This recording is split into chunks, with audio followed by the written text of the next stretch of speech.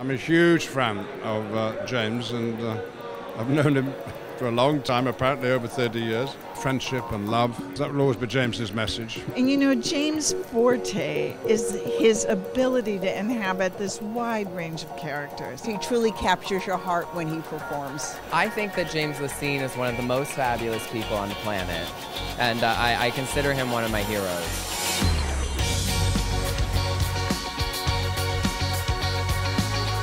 My name is James Lecesne, and I am the writer and performer of The Absolute Brightness of Leonard Pelkey.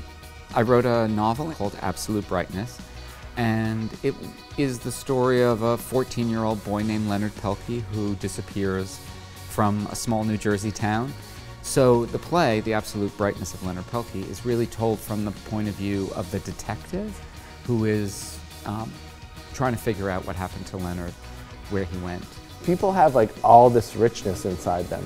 They have incredible depths of darkness and incredible depths of light and enlightenment.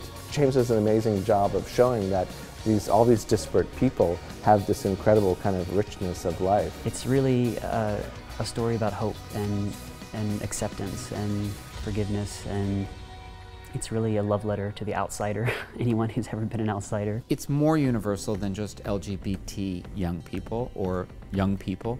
It's about all of us. How do we